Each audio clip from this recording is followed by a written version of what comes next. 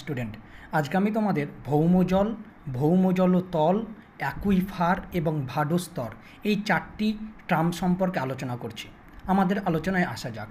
লক্ষ্য করে দেখো যে ওপরের যে সবুজ অংশটাকে এঁকেছি সেটা হচ্ছে আমাদের ভূপৃষ্ঠ, ওকে। এবং ভূপৃষ্ঠের নিচে যে বেগুনি কালার বা আকাশি কালার বা খয়েরি বা বাদামি কালারের যে স্তরগুলো এঁকেছি সেই স্তরগুলো হচ্ছে ভূপৃষ্ঠের নিচের স্তর বা ভূ অভ্যন্তরভাগ বা ভূগর্ভের কিছু অংশ।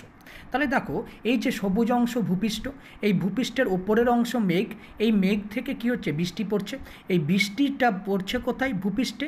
এবং ভূপৃষ্ঠের বিভিন্ন ছিদ্রের বা মাটির ছিদ্রের মধ্য দিয়ে ধীরে ধীরে ধীরে ধীরে ধীরে ধীরে জলটা নিচের দিকে প্রবেশ করছে, অর্থাৎ ভূপৃষ্ঠের নিচে বা ভূ অভ্যন্তরভাগে প্রবেশ করছে। এই প্রবেশ করার উপর ভিত্তি করে স্তরকে দুটো ভাগে ভাগ করা যায়, ওকে।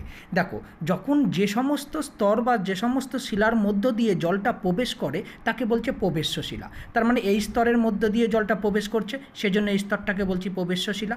এবং তারপরে যে আকাশী কালার যে স্তর, সেই স্তরের মধ্য দিয়েও জলটা প্রবেশ করছে, সেই জন্য এই স্তরটাকে বলছি প্রবেশ্য শিলা। তাহলে বলতে পারি যে সব শিলার মধ্য দিয়ে জল সহজেই ভূগর্ভে প্রবেশ করে তাকে বলছি আমরা কি? প্রবেশ্য শিলা। তাহলে ভূপৃষ্ঠের নিচে দুটো প্রবেশ্য শিলা পেলাম, একটা প্রথমে বেগুনি কালারের পেলাম, তারপরে আকাশী কালারের পেলাম, কারণ এই দুই স্তরের মধ্য দিয়েই জল প্রবেশ করে। এখন প্রবেশ্য শিলা হলেও একে আবার দুটো ভাগে ভাগ করা যাচ্ছে। দেখো একটা হচ্ছে অসম্পৃক্ত স্তর, একটা হচ্ছে সম্পৃক্ত স্তর। কিছু কিছু প্রবেশ্য শিলা আছে যার মধ্য দিয়ে জলটা সহজেই প্রবেশ করবে, কিন্তু সেই স্তর জল ধরে রাখতে পারবে না। অর্থাৎ এই যে বেগুনি কালারের যে স্তরটা এঁকেছি, এই স্তরের মধ্য দিয়ে জল প্রবেশ করতে পারবে, কিন্তু এই স্তর কখনো জলকে ধরে রাখতে পারবে না। তাহলে যে সমস্ত প্রবেশ্য শিলা দ্বারা গঠিত স্তর জলকে ধরে রাখতে পারে না তাদেরকে বলছি আমরা অসম্পৃক্ত স্তর বা ভাডোস্তর। আর যে সমস্ত প্রবেশ্য শিলা দ্বারা গঠিত স্তর সহজেই জলকে ধরে রাখতে পারে তাকেই বলছি আমরা সম্পৃক্ত স্তর। তাহলে এটা হচ্ছে প্রবেশ্য শিলা দ্বারা গঠিত অসম্পৃক্ত স্তর, এবং এটি হচ্ছে প্রবেশ্য শিলা দ্বারা গঠিত সম্পৃক্ত স্তর। এবং নিচের যে স্তর সেই স্তরটাকে বলছি আমরা অপ্রবেশ্য শিলা, অর্থাৎ এর মধ্য দিয়ে জলটা প্রবেশ করতে পারবেই না। এখন এই যে বৃষ্টি হলো, বৃষ্টিপাতের জল ভূপৃষ্ঠের ওপর পড়ছে এবং মাটির ছিদ্রের মধ্য দিয়ে অসম্পৃক্ত স্তরের মধ্য দিয়ে কোথায় আসছে? প্রবেশ্য শিলা দ্বারা গঠিত সম্পৃক্ত স্তরে আসছে। তাহলে এই প্রবেশ্য শিলা দ্বারা গঠিত সম্পৃক্ত স্তরে যে জলের সঞ্চয় লক্ষ্য করা যায় সেই জলটাকে আমরা বলছি ভৌম জল। কি? তাহলে ভূপৃষ্ঠের নিচে প্রবেশ্য শিলা দ্বারা গঠিত সম্পৃক্ত স্তরে যে জলের সঞ্চয় লক্ষ্য করা যায় সেই জলটাকে আমরা কি বলছি? ভৌম জল। এবং কি বলছি? এবং জল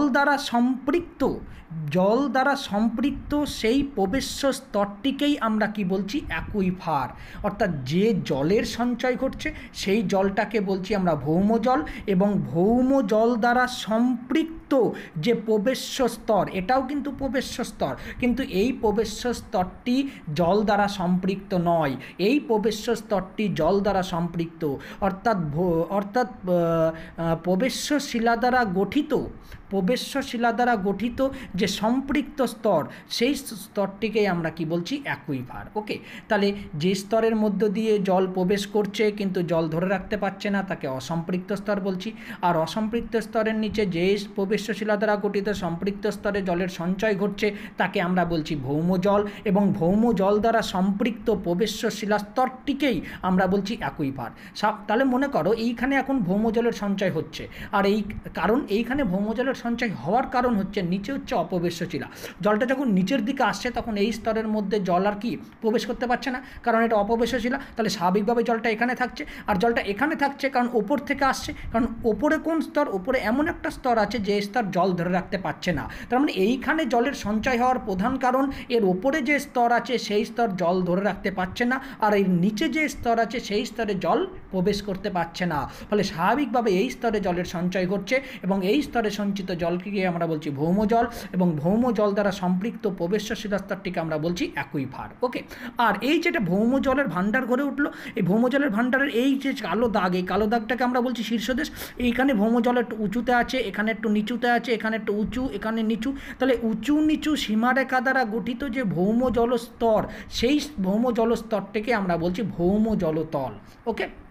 তাহলে ভৌম জলের ঊর্ধ্বসীমাগুলোকে যোগ করলে, এটা ঊর্ধ্বসীমা, সম্পৃক্ত স্তরে সঞ্চিত ভৌম জলের ঊর্ধ্বসীমাগুলিকে যোগ করলে যে সীমারেখা পাওয়া যায় সেই সীমারেখাটাকেই আমরা কি বলছি, ভৌম জলতল।